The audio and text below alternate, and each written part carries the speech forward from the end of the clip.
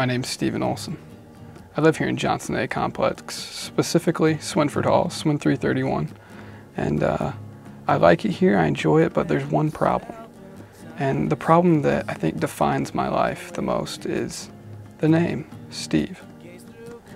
I like the name, I love it, but let's be honest, not only are there lots of different names like Stevie, Steven, Steve, but sometimes you don't know who they're talking to. I walk down the hall, there's 4 or 5 Steves around me. Someone says, "Hey Steve." Now, how are we supposed to pick out who they're talking to? Hey Steve. Hey! There's a certain agony, it rips at me, frustration. It's sometimes uncontrollable. It's tough, it really is, to be a Steve here on Ball State. Hi, my name is Greg Edwards, and I'm Steve Olson's roommate on the 3rd floor of Swinford Hall. Some days I wake up and, after a long nap because I have early class, and I hear Steve whimpering over in his bed. And I don't understand why it has to be so difficult. I don't know, maybe he had a bad dream. Recently I've been getting a lot of emails from my boyfriend Steven Olson, pretty much just complaining about how much it sucks to be a Steve, and it's getting really annoying. At one point we pretty much almost broke up because of it. Whenever I see Steve on the street, he looks good. I mean really good. I really don't know what Steve's problem is about finding his identity, because if you look and there's 15 Steves, you can pick out the really good looking one.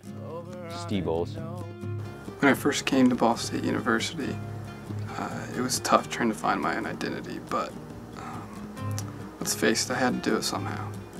And first off, I just have some characteristics. I'm not the curly-haired blonde Steve. I'm straight-haired blonde Steve. I don't wear long hair. I don't really, put any gel and really make it look nice. This is me. This is who I am. I'm not the kid who, like every other Ball State student, who wears Nike Shocks. I go old school. I wear Chuck Taylors, Converse. I think one of the general attributes you think of when it comes to being a Steve is competitiveness. We're all competitive. We all want to win. Losing's not an option. When we go out there, whether it's video games, whether it's intramural sports, or let's face it, just walking to class, you can get there first, I'm gonna be the one. Hey, I got my new Chuck Taylor All-Star. You wanna be an All-Star? Race me in class, Steve. All right, Steve.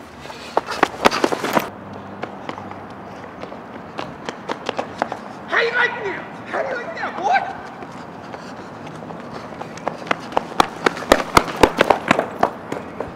Let's face it, if I lose, I'm usually on suicidal watch for about a week.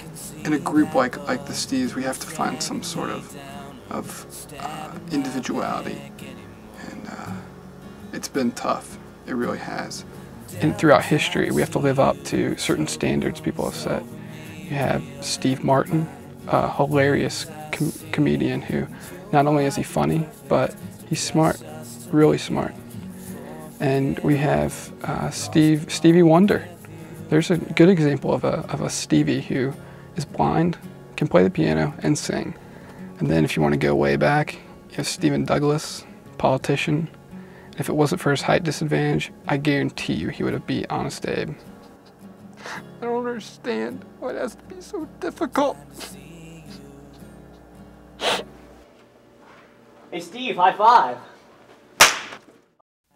I mean, have you ever seen this man with his shirt off?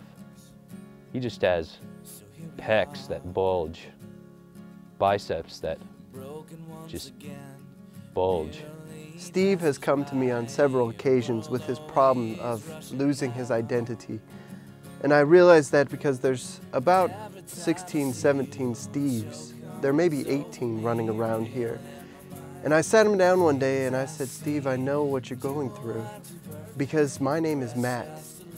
And there's about 200 Matts on this campus. So one day I said, gosh darn it, I want to be something different.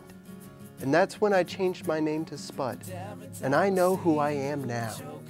I'm Spud. Hey, Steve. Yeah. Hey. Yo. What's on? Physically, he's a perfect specimen. I mean, the man's immaculate. To be quite honest with you, I like my name. And I like being a Steve with a V. And I'm not going to change it. These times have tried me, but I've grown stronger. And I will forever be Stevan William Olson. A new home and a new life. Things have changed.